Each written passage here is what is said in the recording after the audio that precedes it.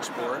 So this is going to be great for all of you people out there with planners or creating index cards. It's also great for adding decorative elements to layouts and cards. It's really easy to use. It creates tabs in multiple sizes and gets them evenly spaced on your paper. So if I wanted to create a tab on my 6-inch piece of paper right here, I'm going to line it up to the 6-inch mark right here, and I can choose if I want a small, medium, or large tab size. So we'll go ahead and do a medium. So that's created my start of my tab. I'm going to flip it over, line it up on the medium tab line right there. It's created the other side of my tab, and then I'm going to insert it into the other side. There's a built-in trimmer that coordinates with it and cuts off the excess. So there I have it. I can actually round my corner if I want to. And then just for fun, I'll show you on the other side, if I wanted to make a tab that was lying on the left, and maybe I wanted it to be smaller, I can do that as well. And then again, just cut off the excess. There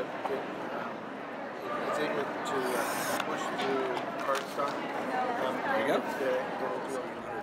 Our planner punch board.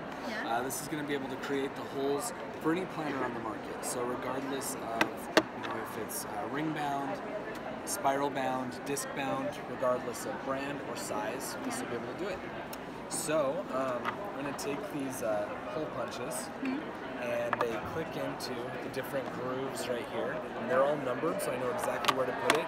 And we have a chart on the back, so depending on the planner you're using, it's going to tell you where to put those hole punches. So to punch holes for this planner, I'm going to put them at 6, 16, and 25. Then I'm going to take my paper, I've already cut this down, I'm going to insert it into the punch, align it to the corner there, I'm going to punch it, and then just flip it over and punch it again. And then it will fit nicely into my planner just like that. And same thing if I wanted to do the spiral bounding. I can take my spiral punch right here, put it into the center, and this is actually going to punch an inch worth of holes at a time. So I'm going to line this up, and then I'm going to go ahead and line it up with the silk screen right there. And it's punching the holes as well as the slit there, so that I can add that to pre-bound spiral planners and notebooks. Just like that. And it comes with the 2-to-1 pitch, which means 2 holes per inch, 3 holes per inch, and 4 holes per inch, which are the standard spiral notebook sizes.